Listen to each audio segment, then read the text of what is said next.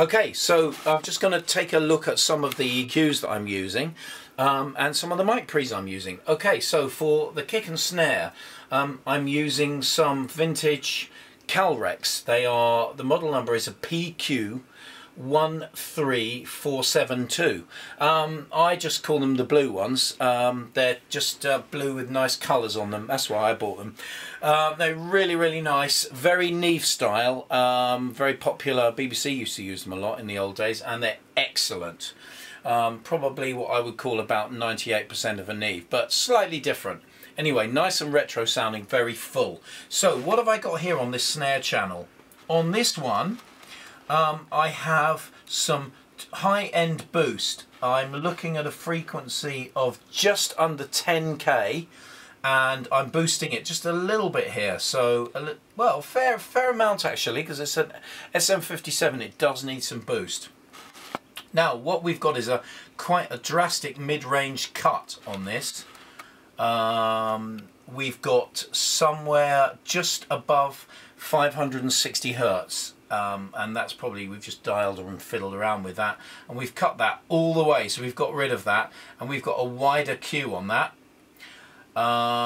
Coming down to the next frequency, we're flat here actually at the moment, so I sometimes cut at about 80, but there at the moment we're actually flat. And then at the bottom, I've actually just got, there's nothing going on. I'm just shelving at the bottom and the top, so really I'm not interfering with the top and the bottom. So the EQ is in, and actually we've got the phase button in at the moment. Obviously something that I would listen to and check the phase. So that's the snare drum.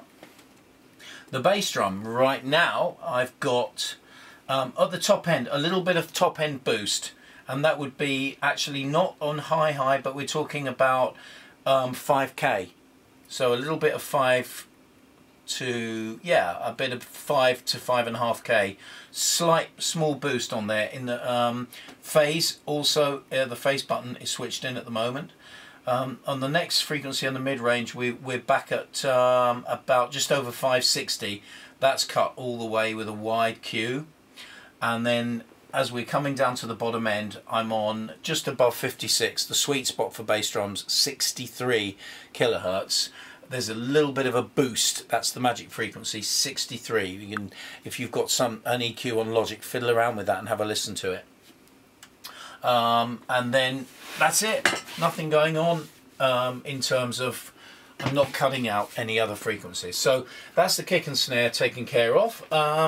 Everything else on the pre's is a straight in and out. So I've got some handmade Bailey Brothers here, and these are beautiful mic pre's. I've got the hats, 2 toms here, and that's my 58 ambient mic, and they just go in and out. And I've got 2 ambient mics which are going through this Vintech 1073 473, which is a 1073 copy. It's absolutely great. And on those, there's no EQ. I've just got phantom, no phase, no EQ, and then that's just got ins and outs. So that's just straight in and straight out. On the overheads, I'm using the DW Fern. Doug Fern has made absolutely beautiful, very lush sounding valve mic pre, and this is what I put on the overheads, and they're just straight in and out. I love those, really nice. They sound very natural, and it's a valve pre, so you get a little bit of natural compression in there because of the valves. Sounds great. No EQ going on those at the preamp level. When I get to the desk level, we can talk about a couple of these EQs. At the desk level, so I've got the overheads coming in here, a tiny little bit of top end added, just a little bit. I've got a little bit of subtractive EQ at about 225 kilohertz, sorry, 225 hertz, just a tiny bit taken off, and then I'm adding just a little bit of about 2.5 kilohertz on those, so just fiddle around with that.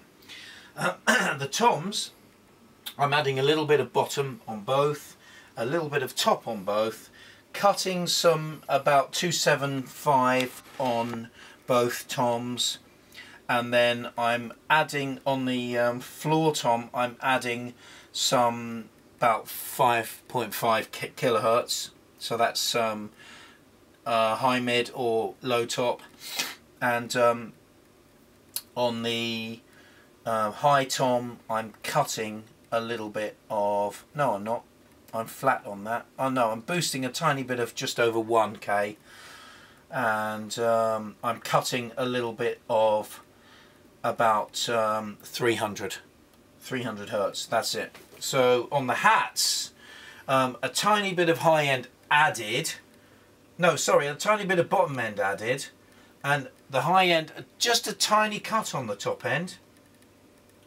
then a big cut at about just over 220, and then a big boost at, no, a tiny boost at 18. There we are.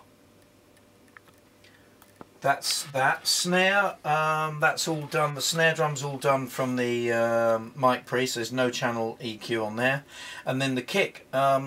Actually, on this recording, I haven't got any EQ in it, but usually I boost a little bit of top end on the channel, maybe, and that's about it. The ambience I leave as they are, no EQ, and the sub kick just goes straight in. So that pretty much sums it up. No compression to tape.